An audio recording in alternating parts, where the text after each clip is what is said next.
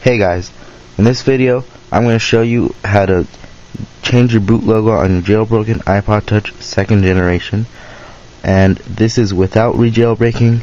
There is no loss of files here. The only thing you're doing is changing the boot logo. So I'll show you the boot logo I have now,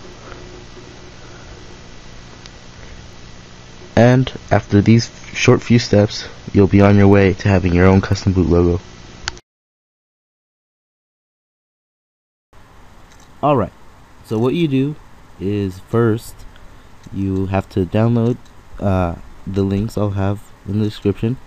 They'll be for quickfreedom and for the original firmware 2.2.1, and you also obviously have to have iTunes.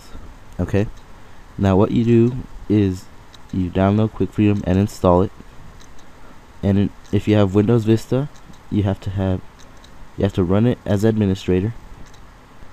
And also, you also have to have libUSB installed, but I'm assuming you've already jailbroken your iPod, so you have to have that for that as well.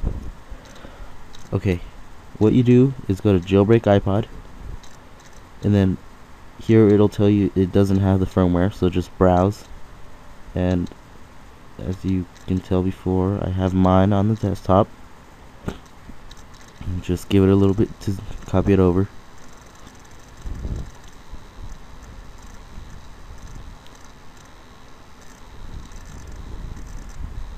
Alright, perfect. That's just gonna click next. And if you want installer, this is for if you're jailbreaking for the first time. You can add installer if you want. Personally, for me, it doesn't have any use, but other people might want it in there. If you just want to change the boot logo, click already jailbroken, use custom logos, and then put change. Now you want to choose a recovery logo, and you have a few options here. I'll go with the Windows. You can also change the boot logo. This is the one I have. I think Linux, Pineapple. I'll just go with Linux. Alright, now create firmware, and this should not take too long. Like I said before, this isn't going to delete any files. You're not gonna erase your jailbreak. This is just changing the boot logo. Everything you have on there will still be there.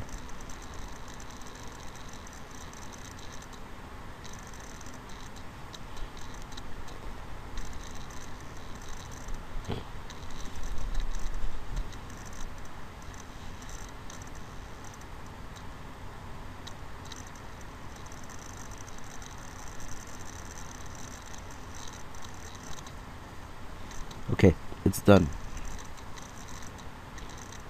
Now on your desktop you should have a file called custom.nor.ipsw. What you do now, if you haven't done so already, is plug in your iPod Touch.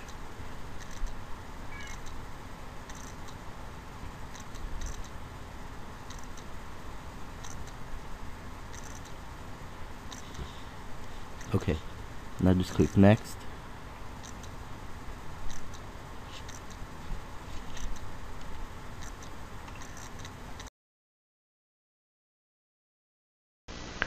Okay guys, so now your iPod Touch should be in recovery mode, and also plugged into iTunes. So if iTunes doesn't come up, just double click on it and just restore from the NOR file as shown here.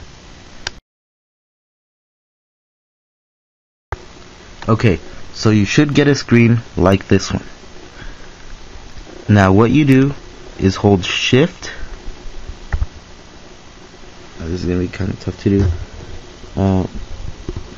You hold shift and you click restore,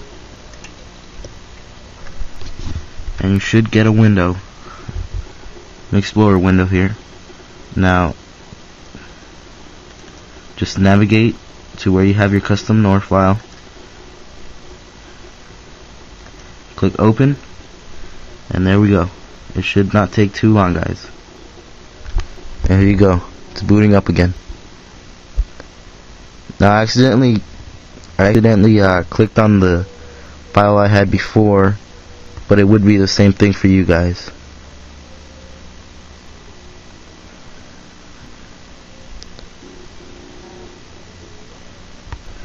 You can see on iTunes.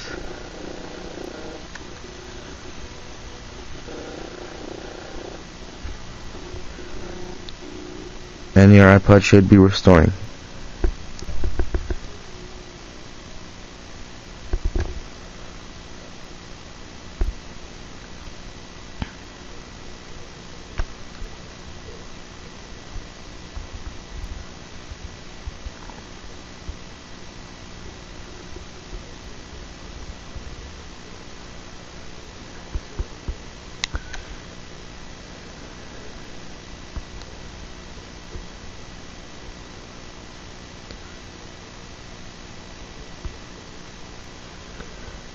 Alright guys, so you know what, I'll just be back when this is done restoring. It shouldn't take that long, but I don't want to take up too much time. Oh, look, never mind, there it is.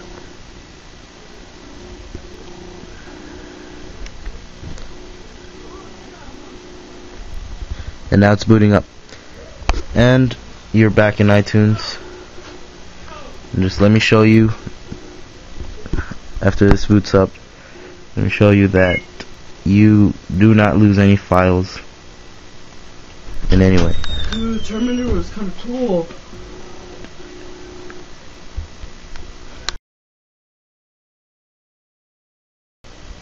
Alright guys, so to show you that it's fully booted up and I didn't lose any information. See, the theme is still there. And let me put this in. Alright. As you can see, the theme is still there. Go into music, everything is still there.